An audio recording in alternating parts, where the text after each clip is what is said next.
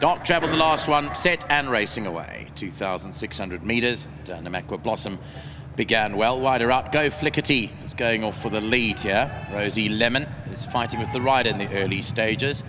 Ideal Futures racing fourth with Go Dream Machine right up alongside, and 3 lengths further back to Dark Travel and Pacific Express. And there's about 7 lengths that cover them as they run the first 400 metres and go down towards the 2,200 metre start. And out in front is Go Flichity, led it by just over a length here from Rosie Lemon, who's not completely settled, in second. Namakwa Blossom in the orange is third, followed by Go Dream Machine and Ideal Futures on the rail. 3 lengths cover them.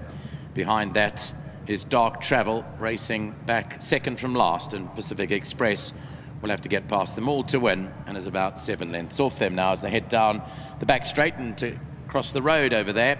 Approach now the last 1,800 metres, and Go Flichity still led it by 1.5 lengths here from Rosie Lemon and Namakwa Blossom. No change in that order. Go Dream Machine is firmly back in 4th position. Behind that, Ideal Future, as the front one starts to get away. Go Flichity now skipped about 3-4 lengths clear up in front, but Namakwa Blossom is quick to the task to improve, to race only 3 lengths off them now. So Go Flichity led it down the back straight by 3. Namakwa Blossom second, Rosie Lemon and Ideal Future with Go Dream Machine. Down along the inside, the checkered cap of Pacific Express races with Dark Travel in the pink sleeves, or rather the blue sleeves and pink cap, is racing about 6 lengths off the leader. So no one's really shown their hand here as they go to the furthest part of the track, and they've got 1,200 metres left to run. And Go Flichity is trying to do it start to finish, with Keegan de Melo up, led by 3. Namakwa Blossom second, Rosie Lemon is third, then Ideal Future and Go Dream Machine. Further back to Pacific Express, 5-6 lengths to make up, and Dark Travel has set anchor in at the back end of the field with Gavin Lorena up. As they now come up to the top of the elbow, they've got 800 to go.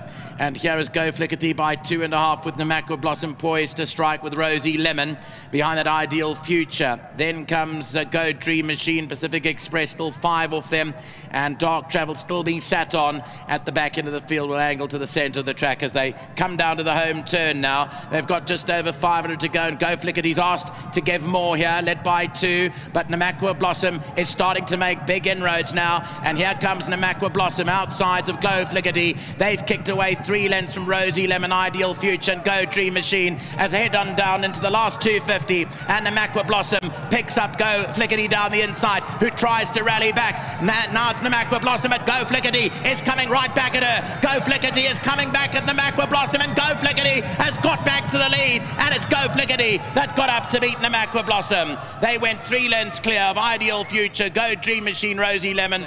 They hardly changed position the whole way throughout the 2,600 metre race over here. Here's where it gets tight, with Go Flichity starting to run outwards, and then Namakwa Blossom starts to run inwards. They do make contact on a couple of occasions here, and I think that whatever mightn't have happened there, that Go Flichity would still have got the race. That's my personal opinion, but it may be subject to a race review. Let's wait and see what happens. But Go Flichity has crossed the line first, ahead of Namakwa Blossom in second, and there's about a head in it at the line here in race number 6.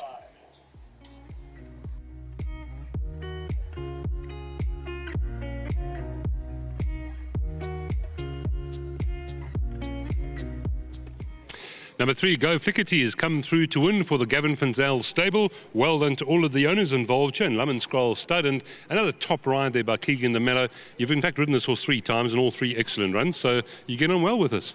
Yes, look, after the maidens, I wasn't quite sure where she'd go from there, but since she's been in the half files, she's really strengthened, and she's doing a lot of things right. And when you see her win like that, it makes it a lot.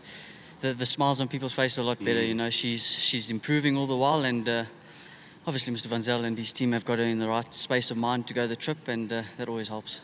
Now, the rain's been playing a bit of a havoc with our racing, but we're back on track now and we can get going. Yeah, look, nice to be back. Obviously, riding 1 or 2 horses that need the runs a little bit, like that filly Rarotonga Rose. I thought she might have needed the run a little bit. She made a run to win it, and she didn't go through with it. So at this stage, I think a few people are scratching their heads and don't know where their horses are, but nice that we're back racing, and it's a beautiful day today. So, yeah, just look forward to the rest of the week. Well done. Thank you very much. Just well done to Mr. Van Zel and his team down here. great training feat. Thank you very much to Mr. Bunda, Mr. Murphy, and the rest of the partners. Big well done to all of them. And thank you very much for the opportunities. And to my sponsors, Winning Form, once again, thank you very much. Thanks, Keegan. Thank you. Well done, Keegan and Melo. Yeah, the leading jock in the country. Gavin, you know all about jockeyship, and that was a nice ride there. The horse just kept on staying on again.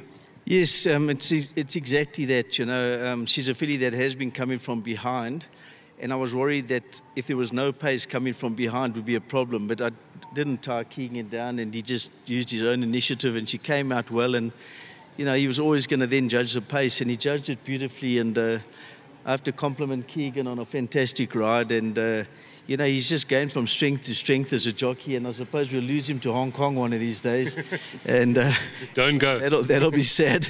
But it's also, they've got to look after themselves. It's wonderful. South Africa is a wonderful breeding ground for our jockeys to go and make themselves a very good living overseas. And yeah, let's hope we can carry on filtering through, you know, more good ones. But I don't know how long Keegan will last here. But nevertheless, while he's here, we're going to enjoy him. And, you know, it's just a fantastic ride. And this filly, well done to the owners, Clive Murphy, Errol Budlander, and Rishan, and, of course, some of the guys with me in behind the Team G, Selvin, and also Dina. It's just so wonderful for them to have a winner like this with this filly. She just you know, she's going from strength to strength, and she's maturing and furnishing. She looked something like a sausage dog as a 2-year-old, and you know, there was no gut, and she really didn't. And now she's just coming into herself, and she's holding her condition. And yeah, just a wonderful win, and yeah, we're quite excited about that. No, she's no sausage dog anymore, is she? Well done. No, thank you very much. Thank you. Thanks a lot. Thank you. Is the owner going to come in, Gavin, or is you spoke on his behalf? Did you? The owner. Is that not the owner? I wanted to say my uncle Frank. You know, him and I are best friends. Although he's 80 and I'm 63. We've been best friends as uncles. You know, he's been my dad's brother, and the two of us have been close all our lives. And it was just wonderful for him to lead in a winner with me today, and have him on course. And just a pleasure to be with Uncle Frank. Lovely. Thank you. Thank you, Gavin. Well done. That was an excellent win there. And again, I'm afraid the same thing's happened. iPads are, you know, for the younger guys. But anyway, it's coming up here. Very good win and very good ride by Keegan and Melo.